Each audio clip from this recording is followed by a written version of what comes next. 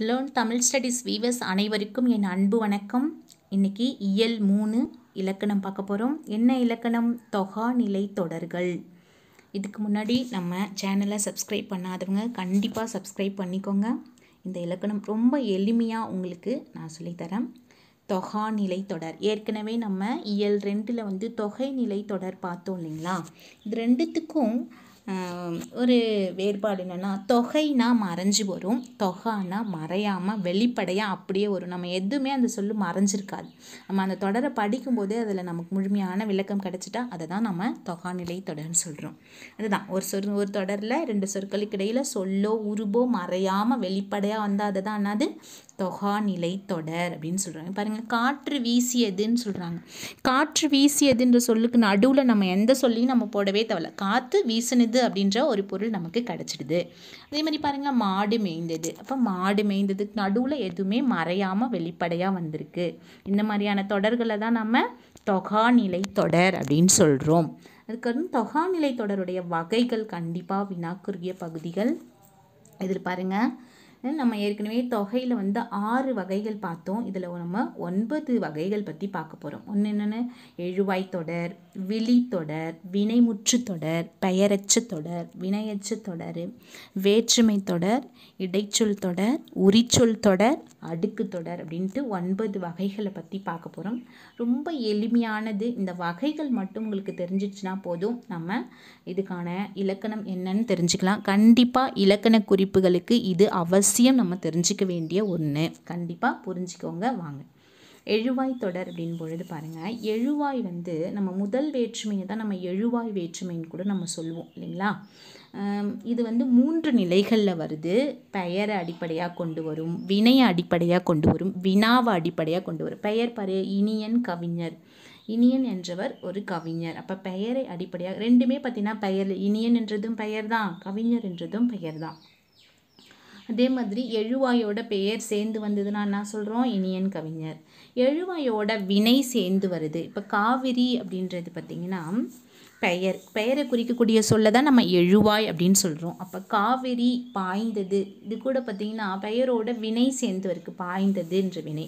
அதே மாதிரி வினா பாருங்கள், பேருந்து வருமா. இப்போ பேருந்துன்றது ஒரு எழுவாய், ஒரு பெயர் சொல்லு. அது கூட வருமா அப்படின்ற ஒரு வினையை நம்ம சேர்த்துருக்கோம். அப்போ பெயர், வினை, வினா இது 3ஓடு சேர்ந்து வர்றது தான் எழுவாய் தொடர்ன்னு சொல்கிறோம். அதுக்கு அடுத்தது விழி தொடர் பார்க்க போகிறோம். விழி அப்படின்னா ரொம்ப தொலைவில் இருக்கிறவங்கள நம்ம அழைக்கிறதுக்கு தான் இந்த விழி சொற்களை பயன்படுத்துவோம். இதுதான் நம்ம 8ஆம் வேற்றுமைன்னு கூட நம்ம சொல்லுவோம் இல்லைங்களா?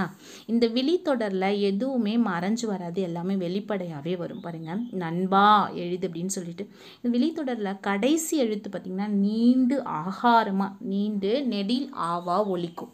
நண்பா பிரிச்சனா இப்பு கூட்டல் ஆ வருமா? கண்ணா, அதே மாதிரி கண்ணா வா, தொலைவில் இருக்கிறவங்கள முருகா வா அப்படின்னு சொல்லிட்டு தொலைவில் இருக்கிறவங்க கூப்பிட்றதுக்கு தான் நம்ம விழித்தொடரை நம்ம பயன்படுத்துவோம். இதில் எதுவுமே மறையாமல் வெளிப்படையாக இருந்திருக்கு. வினைமுற்று தொடர் பாருங்கள், ஒரு செயல் முடிஞ்சதை சொல்கிறது தான் நமக்கு என்ன தொடர்?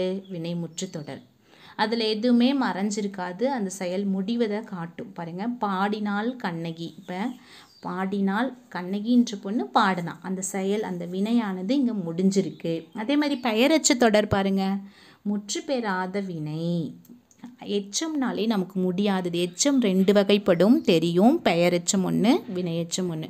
பெயர் சொல்ல கொண்டு முடிஞ்சால் அது பெயரெச்சம், வினையை கொண்டு முடிஞ்சால் அது வினையெச்சம். பாருங்கள், முற்று பெறாத அது ஆனால் வினை சொல்லு எதை கொண்டு முடியுது? பெயர் சொல்ல கொண்டு முடியுது. கவனிங்க, கேட்ட அப்படின்றது வினைங்களா?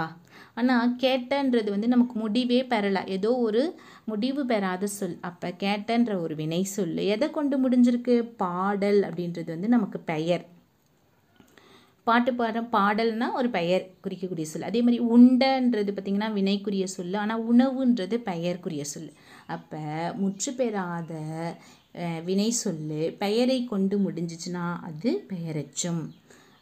அதே பாருங்கள், வினையெச்சம் பாருங்கள். அப்போ இங்கே என்ன, எதுவுமே மறையலை. கேட்ட பாடல், நான் கேட்ட பாடல். உண்ட உணவு, நான் உண்ட உணவு. இதில் எதுவுமே மறையலை, எதுவும் நம்ம சேர்க்க வேண்டிய அவசியமும் இல்லை. இது வினையச்சு தொடர் பாருங்கள், முற்று பெறாத வினை எதை கொண்டு முடியணும்? வினையை கொண்டு முடியணும். அப்போ இதில் 2மே வினையாகவே வரும். ஓடி வந்தான், ஓடின்றது முடிவு பெறாத எச்ச சொல்லாக இருக்குங்களா? வந்தான்ன்றது எப்படி இருக்குது? ஒரு வினையை குறிக்கக்கூடிய சொல்லாக இருக்குது. அப்போ மகிழ்ந்தான் என்றதும் வினையை குறிக்கக்கூடிய சொல்லு தான். வந்தான் என்றது அப்போ ஓடி வந்தான், பாடி மகிழ்ந்தான். அப்போ பெரும்பாலும் பெயரச்ச சொற்கள் வந்து ஆவுல தான் முடியும். கேட்ட, உண்ட, ஆவுல முடிஞ்சால் அது பெயரெச்சம். அதே மாதிரி ஈல ஊல முடிஞ்சிச்சுன்னா அது வினையெச்சம். ஞாபகம் வச்சுக்கோங்க. வினையெச்சத்தில் வினைக்குரிய சொல்ல கொண்டு முடியும், பெயரெச்சத்தில் பெயருக்குரிய சொல்லிட்டு கொண்டு முடியும். வேற்றுமை தொடர் அப்படின்னா நம்ம ஏற்கனவே பார்த்துட்டோம் இல்லைங்களா. நம்ம ஐயால் கூயின் அதுக்கன்னு சொல்லக்கூடிய இந்த 6 வேற்றுமை உருபுகளை ஏதோ ஒன்று மறைஞ்சு வர்றதை தான் நம்ம என்ன சொல்கிறோம். இதில் வெளி வேற்றுமை நம்ம தனியாகவே பார்த்துட்டோம்.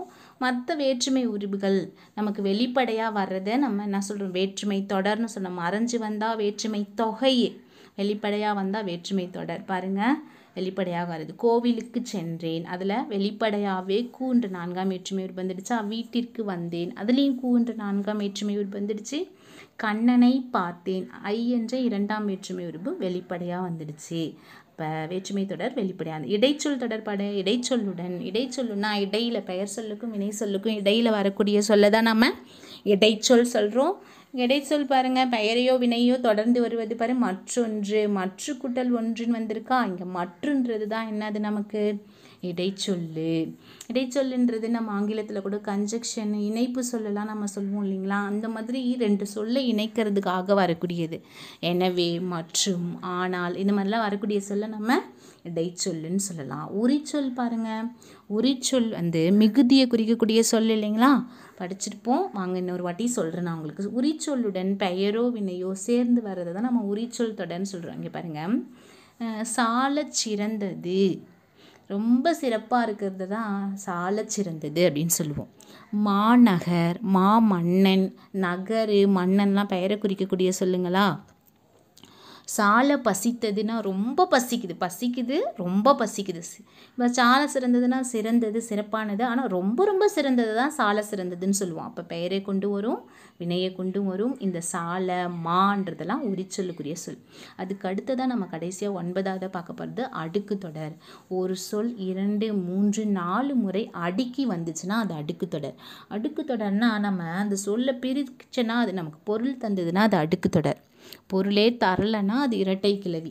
சரிங்களா. அடுக்கு தொடர் பாருங்கள், வருக வருக, வருகன்னா வாங்கன்னு ஒரு பொருளை தருதா.